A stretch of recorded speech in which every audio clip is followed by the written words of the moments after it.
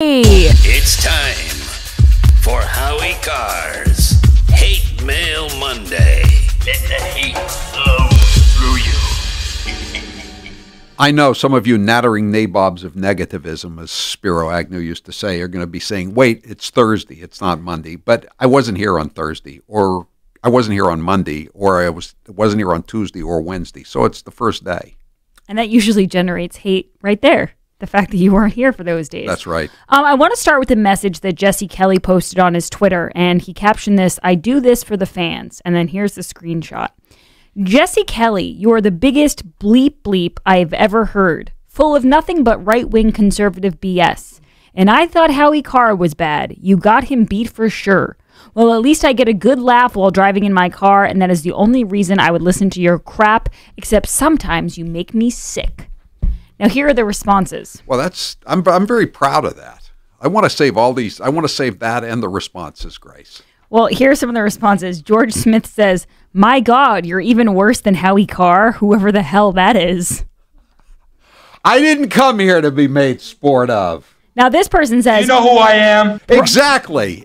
Why do I have to quote John Kerry when I'm being insulted? Jason writes, "Never heard of Howie Carr, but hell of an endorsement this guy just gave." And Exactly. Brian writes, "Wow, this guy called you worse than Howie Carr. Geez, I know your ego was big after that compliment. I'm scared to see how much bigger it will get." So I enjoyed that. It's nice seeing a fellow conservative give you a shout out in their hate mail. Jesse Kelly had me on the show when we had just put out the Dirty Rats podcast. He had me on a couple of times. He loved it so much, the Dirty Rats podcast. Remember we said that Anderson Cooper, when he went to Jeopardy, he brought bad ratings with him, like they were contagious? Your hate is contagious. You're bringing your hate to all different shows. I'm proud of those. That's good. Yes, that's very good. Indeed. Let me give those all to me so I can. We also have we have a lot of voicemails to get to, tons of voicemails today. So let's do before we get to some of the Herald comments. This is one of our Herald, one of our Herald fans. He's a Globe fan. This is cut 3. Hey, Howie, something new. I go to a lot of supermarkets and a lot of stores during the week. It's Hide the Herald. What I do is I don't care if you got one paper or 200 papers, I cover it with the Globe. Jeez, that's going to help your circulation, won't it? I know people who... I didn't know we sold in the liquor stores. I mean, I guess in New Hampshire, where they got beer and wine, we sell the paper up there. But I didn't think we sold them in any package stores down here in Massachusetts. I know people who do this at bookstores with, like, certain books. Yeah. Like the Andrew Cuomo book, or, if Barack Obama has a book out, they'll flip it the other way or move it. Seems like a lot of work to me. Yeah. And if you're going into a store to buy a newspaper, you'll look underneath too. That's my experience as a newspaper buyer. Exactly. And also, let's play cut 2, please. Ding, ding, ding, ding, ding, ding, ding, ding, ding. Congratulations, Mr. Carr. For the 100th time, you've called Hunter Biden Hunter Thompson, and you pick on senile Biden? My God. I mean, if that's the name to mistake him with, that's the name to mistake him with. Right. I mean, Hunter Thompson had a severe drug problem. He was an alcoholic, and he was tortured by hallucinations of large birds while he was in the desert in Nevada driving to Vegas. I mean, how many... He's kind of a soul brother, a doppelganger of Hunter Biden's. Yeah. No, I would agree. Howie, by the way, so I had my Herald column this weekend, and it was titled "Joe Biden Insulting Americans with Low-Quality Lies." And I called Howie because there was a response on here, and it said, "Why does the Herald employ Curly? She can't write a decent sentence." But sentence was spelled incorrectly, so I called Howie to tell him this. But then today when I went to print it out, strangest thing, sentence was spelled correctly again. SENTENCE. But luckily for Grace, I screenshotted the original one.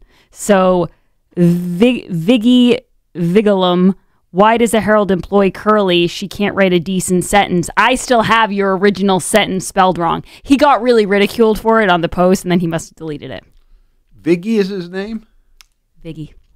That makes me happy. Is he a loan shark? People. What's the vig, Viggy? Oh, and this is another good one. Grace Curley, U.S. House 2022, and Freer Huguenot, who we know very well, wrote, "Why don't you just come out with it and ask for Putin to run for president in 2024?" So I guess I'm on the same level as Putin. How much money did the mayor of Moscow's wife give to Eric Trump or Donald Trump Jr.?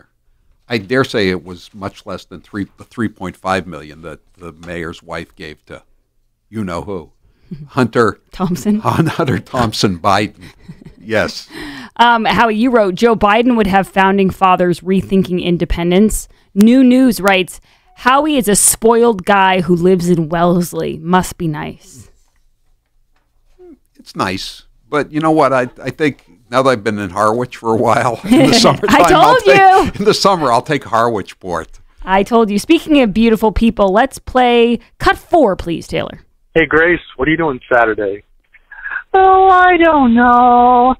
I think I'll just fly over to Nantucket, probably have some caviar, and then fly back that evening on the Southern Airlines in first class, of course.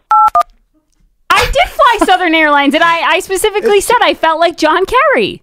It was a beautiful experience. Everyone should be able to feel like that. That's the only way to fly. That's the only way to fly. Go back there and make us some old fashions. Or as the guy with Hunter Thompson used to say, get your ass back there and make us some triple gen bucks. Hold the bucks. Hate Mail Monday is brought to you by Piantadosi Baking Company, celebrating over 100 years of baking excellence since 1916. Incidentally, we only have one of the... Well, stop kidding, will you? Make us some drinks. I mean, just press the button back there marked booze. And I just want to say, for the record, a day trip is actually cheaper than spending the night in Nantucket. Much cheaper. Yeah, so that explains that. Also, Taylor got a little bit of hate in this week's Hate Mail. Cut 1, please, Taylor. Howie, I can't believe you let Tucker Taylor guest host, or as we call him, Fall River Frank. He spent an hour lecturing us on why we need to keep the fireworks ban, all because his neighbors in Fall River are irresponsible. Fall River sucks, and so does Fall River Frank. I listened to that last hour because that was going to be my hour, and I don't think you really were that down on fireworks, were you? No, I'm still on the fence of whether they should be legal or illegal, but leave it up to the people, I guess. Yeah, everything's illegal in Massachusetts.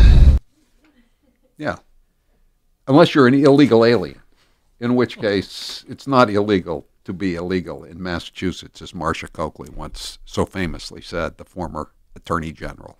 Howie, you are a salesman at heart, and some people have a problem with that. Cut 6. You know, I didn't listen for a couple of days, but I can see we're back to the Howie Carr pimp show. You know, you got nothing on it, Clinton. When are you going to sell your underwear? He took Clinton, in case you've forgotten, took a $3 tax write-off on his used underwear and his mildewed shower curtains back in the day. Do you draw the line there? I've never taken it. Hey, Grace, I've told you, I've Put been up getting your right audited. hand. I've been getting audited for 40 years. I know better than to try to take a deduction. I'm not a pablum puking liberal Democrat like the Clintons or the Bidens. I can't get away with that stuff. On used underwear. Used underwear, yes. He took $3 per pair of his boxers or briefs. Yikes. All right, and last but not least, this is Cut 5. When you change your voice and scream into that microphone, you sound like such a It's just like you. Blimey, what got into you, bloke? Don't give me any grief, mate. I don't need nothing from you, governor. All right, guys, we'll be at Cape Gunworks tomorrow. I'll be there right at 12 for my show, and Howie will be there for his show as well. We'll be there until 6 o'clock, so make sure you stop by. It's always a really fun time, and I can't wait to see you. We'll be taking pictures, and Howie will be signing books. It's going to be a blast. If you wake up in the morning feeling not so great, then you need Balance 7. Balance 7 has helped me with all my aches and discomfort. I've been using Balance 7 for months now, and I wish I'd learned about it years ago. Balance 7 is a clear mineral liquid that you take 3 times a day to break down the acids in your body. Often I'm asked to try products and can be very skeptical of the claims, but with Balance 7, everything I was told turned out to be true. If you've been holding off, don't wait any longer. The mailroom manager loves it for energy. My daughter Charlotte takes it before bed to help her sleep. When I take Balance 7, I don't feel my energy fading as the day wears on.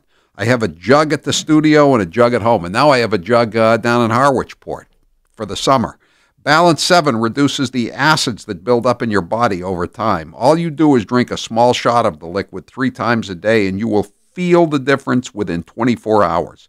If you suffer from heartburn, acid reflux, or joint discomfort like I do, then give Balance 7 a try. Go to balance7.com and put in code word Howie for free shipping. That's balance7.com, code word Howie. I'm Howie Carr. Be a part of the show. Call 844-500-4242 and mind your manners. People lose teeth talking like that. If you want to hang around, you'll be polite. The Howie Carr Show will return in a moment.